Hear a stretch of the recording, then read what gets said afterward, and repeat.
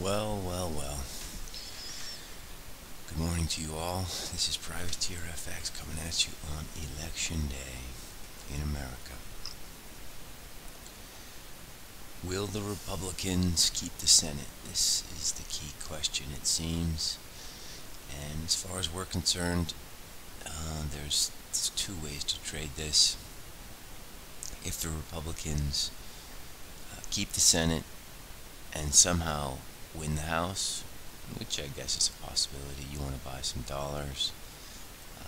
For us, the choice is euro-dollar, mainly because this 113 level, which is now turned into a very key point for the fourth quarter, will come into play. So if the Republicans win the House and the Senate, you sell euro. And then if the Democrats win the House and the Senate, we suggest you sell dollar-yen. Two separate trades there. So if the Reds win, you're buying dollars. Probably buy some stocks if you want. If the Blues win, you're selling dollars. You probably sell some stocks if you want. Always going to be tricky on this, but you just have to follow it as it goes. I guess the first exit polls are going to be coming out from the East Coast late afternoon, and then things should become clearer heading into sort of between 6 and 9 p.m. Eastern Standard Time. Although the West Coast obviously is not going to finish voting until 9 p.m. So, but usually between 6 and 9, between the exit polls and between the information that we know from the East Coast, you'll be able to formulate a plan. This is a pain in the ass, obviously, for all of us here in Europe. Things sort of kick off at midnight, and then the question is, do you want to stay up and trade this? There's two solutions to that. You either stay up and trade it, great, or you don't, which is also just fine.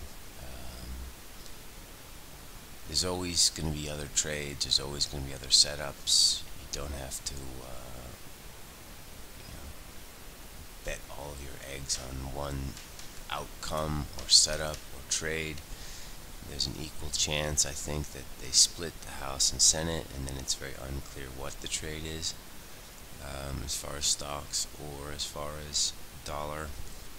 So, but the key with all this, so you don't have any regret, or you overcome the fear of missing out, is to just get it through your head today what you're going to do. Are you going to trade this, or are you not going to trade this? And then when you trade it, be committed to it, get your rest, change your schedule, do what you need to do to be right for trading during hours that you normally don't trade. Not really much else to say today. RBA statement was mildly hawkish, so as he's floating up a teensy bit, but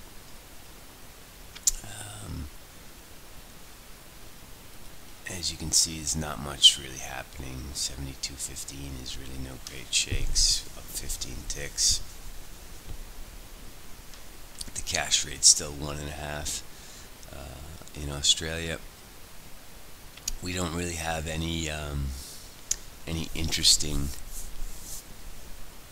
releases today economically. We have the European PMIs. I guess some people find those mildly interesting. I don't really care about those. It's all about the elections today. So spend the time, write it down in your journal, think about it, think about possible secondary repercussions, secondary levels, and make a decision on what you're going to do. On a non-FX, non-dollar note, we are looking at these BTPs as we always are. Europe's pressuring Italy to redo their budget. We think there is going to be some sort of minor redo on the budget. They're going to make some sort of superficial changes. This may lead BTPs to pop through this sort of 122.99, 123.20 resistance, but we are firmly in the sell BTP camp. This won't end well for Italy, nor will it end well for just global bonds in general. And so if you're bearish global bonds, why not sell the weakest of the lot? It's kind of the way we are approaching things. A lot of people are talking about the supply out of the US this week, 1.3 trillion. Bonds everywhere are going to have a hard time climbing higher. We are in what we consider a very serious bond bear market, so selling high ones is just sort of the way forward for the medium and probably long term. I mean, this is now going to be a trend, I think, for at least the next year, maybe the next 3 years. And this is long end of the curve. We don't touch the reds and the short end, and we just play the long end here. Anyway, not much else to say. Like I said, it's all about the elections. We'll throw some ideas up about where to get your information, who to watch this from.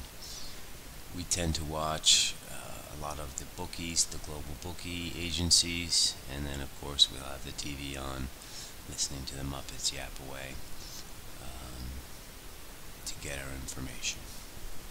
Alright people, good luck out there, and I will see you tomorrow.